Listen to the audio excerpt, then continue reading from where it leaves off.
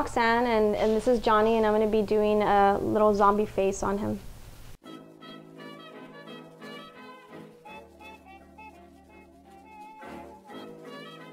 I'm going to start by using regular Elmer's glue to glue his eyebrows down, so that way they won't get in the way of any other things I might apply on it. Trying to get them as flat on the skin as possible. To build the dead skin that I want to go around the eye, you put latex around the eye as big as you want the scar to be, and then put a layer of tissue, let that sit a little bit, and then put another layer until you have it as thick as you want it to be. Rip away all the excess tissue. It probably helps to have the tissues already cut up for you. The latex dries pretty quickly. I'm going to put a little bit of powder on that as well. Also, when you're doing the zombie makeup, I would recommend you cover the ears as well. It kind of throws me off when I see a white face and pink ears. I'm going to make a little scar coming from the mouth. Rigid collodion, it's supposed to get dry and pull the skin towards the center and make the scar look realistic, and then I could build a scar around it so it'll look deeper. I'm going to start building the socket. The best thing to do is keep your hands moist, that way the wax won't stick to your fingers. I'm just going to kind of try to make this a little higher, the skin a little more elevated out here.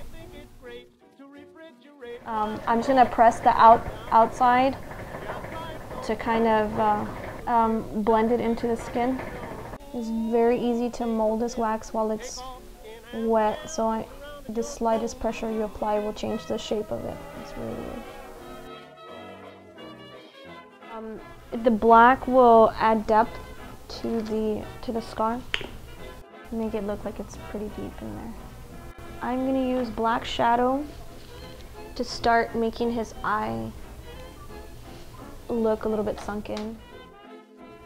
I'm just going to go in with my fingers and kind of give it a little red purple color. I'm going to start painting the rest of the face, kind of make it look a little bit dirty, not just dirty but bruised up.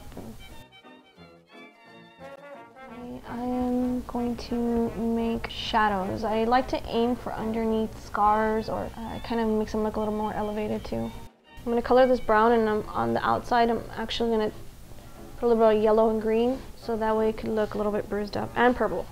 I love purple. I love using purple on these scars.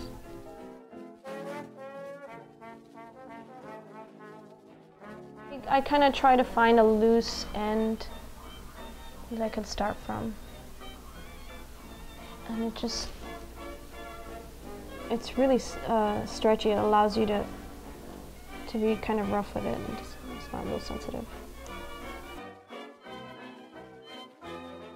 And what you want to do is you want to, just like the scar over here, you want to make it look a little deep, so you're going to have to cover it in black. Also, try to get it underneath the tissue. I got the Stage Blood number 152. It's pretty thick. I like it because it doesn't roll down the face too fast. I'm not going to try to be clean with it. I'm going to be getting the outside of the skin. The inside, all the little flaps, I would recommend that you press them against the skin, so not only it picks up the blood, but it picks up the black. Oh, ain't no sim, take off skin, dance around.